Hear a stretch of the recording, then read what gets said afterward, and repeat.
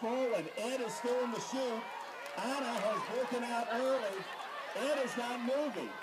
Ed is still there. Ed seems to be trying a strategy, JP, that perhaps is not going to work, but suddenly Anna has turned and is now moving towards Ed. This is not good.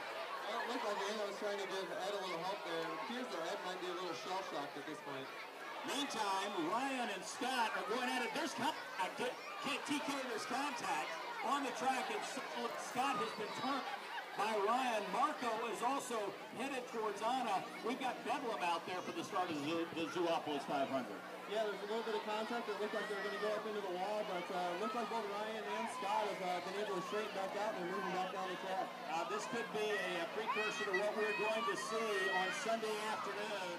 Maybe a big pack of racers Sunday at the Speedway. And right now, Ryan is breaking away just a bit, JP. It looks like Ryan right now the quickest, and we've got literally a dead heat between the next three tortoises.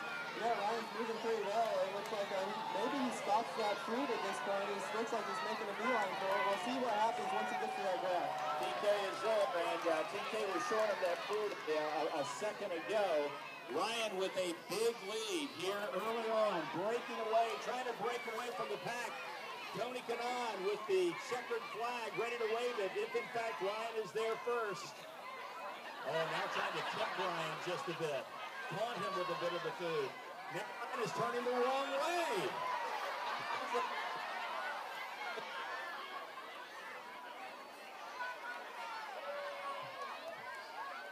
It looked like Ryan got a little confused there, but TK came over to help him out. It looks like he's moving it once again. Okay, it looks like a bit of a second win for Marco as Marco has picked up some ground, but it looks like Marco doesn't want to step off the track.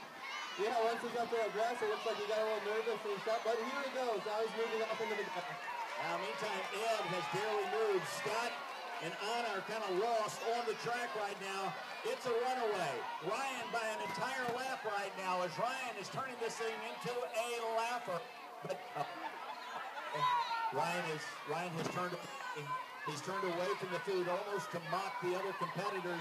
Ryan is now speaking. Now I believe JP he's drawn a beeline on the food. I think you can see it. Yeah, it looks like he's pretty close there. It looks like he's pretty determined to win this race, and it looks like he's definitely going to have this race wrapped up in his hand. Okay, TK has the checkered flag in hand. Is he going to wave it? It looks like Ryan is on the checkerboard. He's almost to the front. Let's hear it for Ryan as the checkered flag is out. There it is.